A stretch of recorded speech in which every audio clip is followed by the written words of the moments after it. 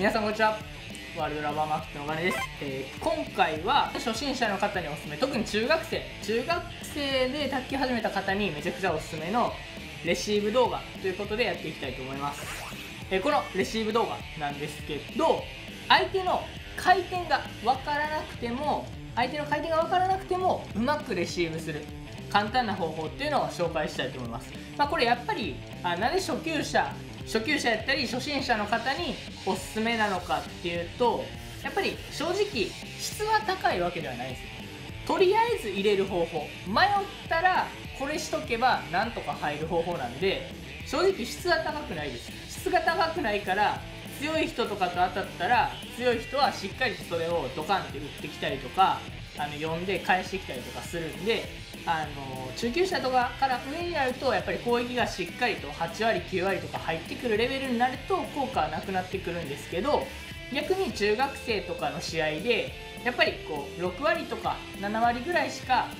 相手の攻撃入んないよみたいなレベルやったら、逆にしっかりとレシーブを安定して入れる、とりあえず分からん球でもええから入れれる方法っていうのを知っておけばめちゃくちゃ有利に試合を運べると思うので、こちらの方ぜひ参考にしてみてください。一つ注意なんですけど、回転が分かる場合は別にこの方法を取らなくてもいいと思います。相手のサーブ分からん、これ初めて試合する、分からへんくてどうしてもとりあえず入れたいっていう時に使うワードです。それを多用していいっていうわけではないんで、そこだけ理解した上でこちらの動画見てください。それではやっていきます。じゃあちょっといろいろグッチーさんにサーブ出してもらうんですけど、試しに何もせずにレシーブしてみます。これ分からへん。入ったたまたまみたいな、こういう結構中学生やったらあると思うんですよ。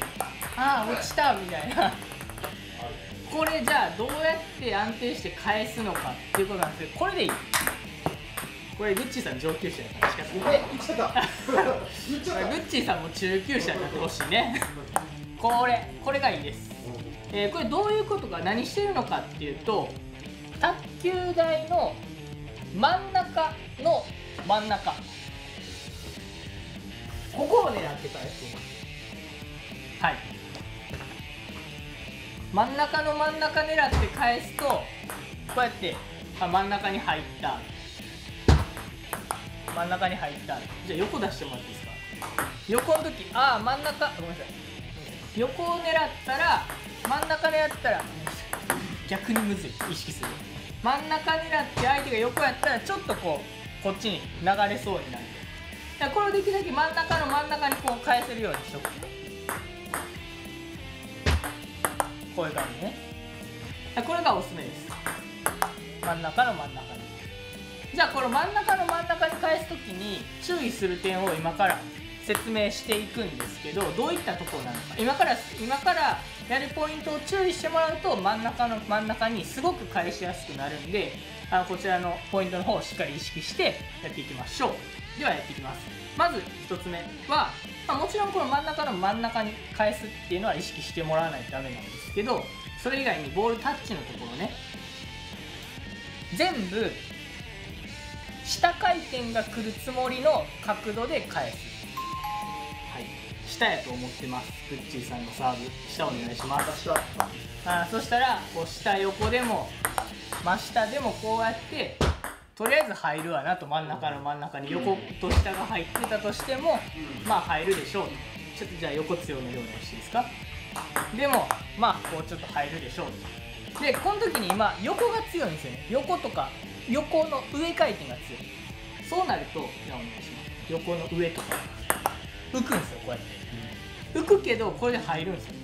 浮いてるやんって思うかもしれへんけど、これでいい。まずはこれでいい。でこの時に横の下と上を別個に考えて、もちろん判断できたらしっかりと面こうやってね合わせて返そうが絶対いいです。上出してもらっていいですか。横上横上、分かった。でこうやってしっかりと返せるんやったらこれに越したことはないんですけど、分からんっておかしくなるんやったら、まずは真ん中に全部下やと思ってこうやって返す。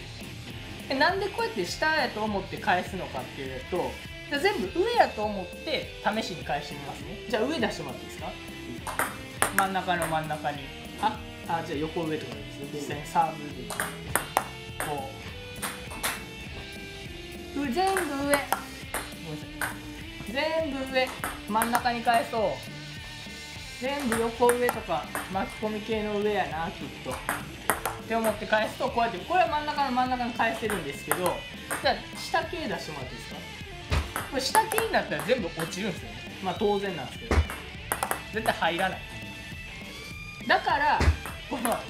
下は落ちちゃうから入らないから、全部下やと思って返しておけばとりあえず浮いてでも入るよと。迷ったら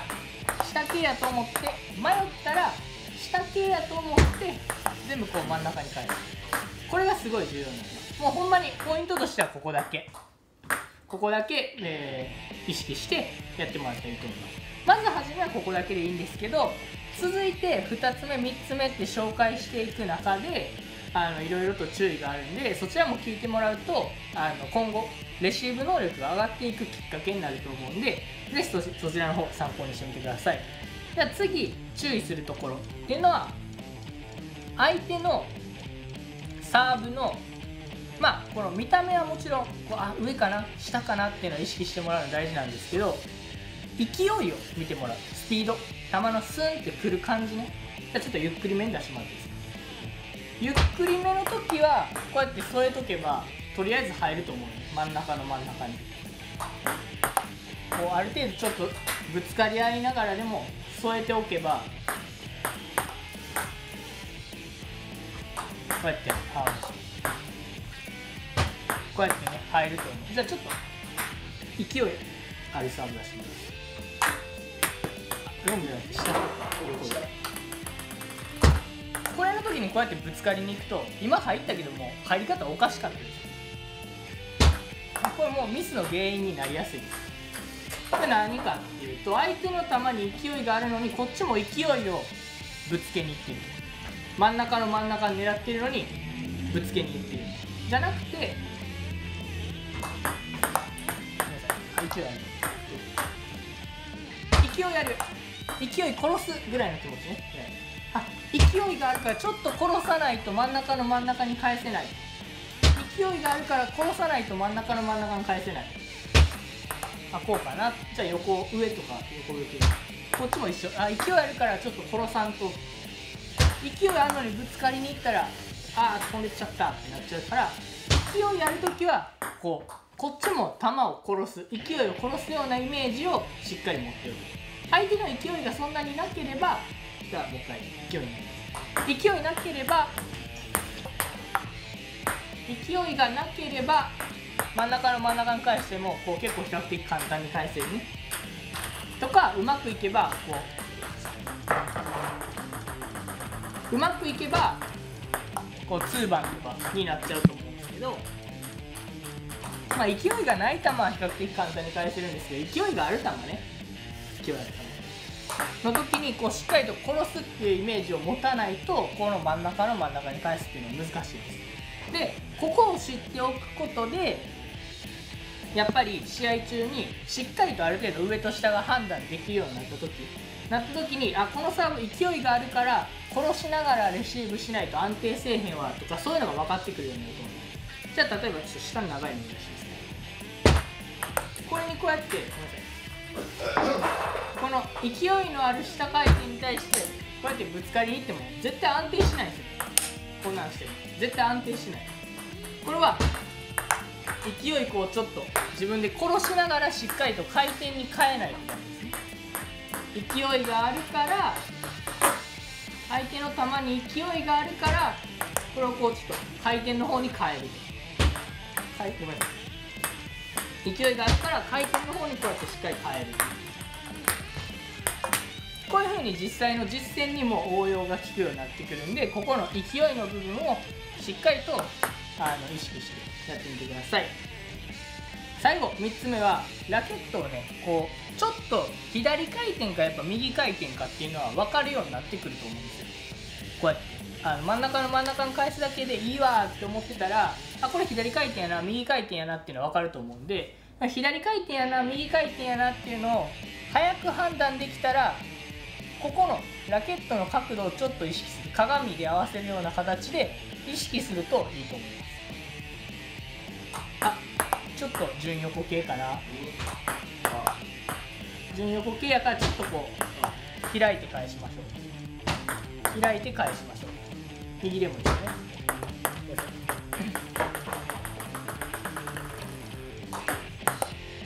開いて返そう。開いて返そう。で横上系出しますか。開いて真ん中に。ちょっと浮くけど、これでね浮きが一気に抑えられるんですよ。これが反対側の向きで、反対側の向きとかしっかりとこうぶつかりにいっちゃうと、こうやって露骨に浮いちゃうんです。こういうふうに結構浮いちゃうんです。反対側の角度とかこうやっちゃうと結構浮いちゃうんやけど、この順横やって分かったら順横に合わせるような角度でとりあえずついておけば、下やったら綺麗に返るし、上系が来ても上出しますか。上系が来ても上系が来てもこう比較的こう抑え込むような形でレシーブができるようになるんで、この横に対してのこの角度のうまいこと合わせれるっていうことをちょっとできるようになってくれば、さらにこれが低く返せるようになります。巻き込みやったとしても、巻き込みやったとしても一緒ですね。巻き込みの角度でこうやっちゃうとめちゃくちゃ低く返る。上やっても比較的こうやってめちゃくちゃ綺麗に返ってるけど、ここまで返らないと思うけど、こうちょっとふわってなるぐらいになります。こうするだけで自分右利きじゃないけど、ある程度ね適当にこう真ん中狙っておけば、こうやってレシーブって安定してできるんですよ。こうやって。だからこれ右で自分ができてるんで、利き手で卓球やられてる方やったら、中学生とかで全然できると思うんで、ぜひここら辺しっかりと意識して、これ知ってるか知らないかだけの話なんで、ここ知っておけば安定してレシーブする方法があるので、ぜひこちらの方参考にしてみてください。今回はこの辺で終わりたいと思います。ご視聴ありがとうございました。最後までご視聴ありがとうございます。この動画がめっちゃいい、めっちゃ参考になったっていう方は、高評価の方よろしくお願いします。チャンネル登録の方をまだやってないっていう方は、ぜひチャンネル登録の方もよろしくお願いします。最後までご視聴ありがとうございました。